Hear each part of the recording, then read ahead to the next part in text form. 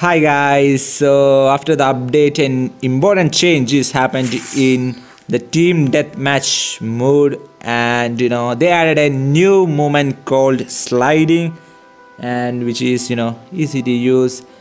Before if you just click the crouch button, it's gonna crouch, right?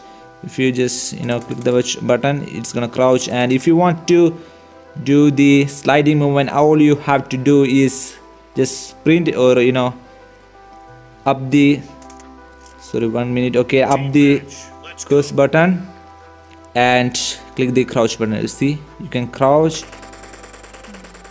and just do like this, or just click this sprint button and crouch. You can do it so effectively, and basically it is actually, if you know how to use it properly, it is going to be so useful. Basically when some people you can see when you are playing team deathmatch, a lot of people hide behind the container, the building, the house, so at that time it is going to be so useful. If you want to, if you run and crouch, you can easily shoot them just like that.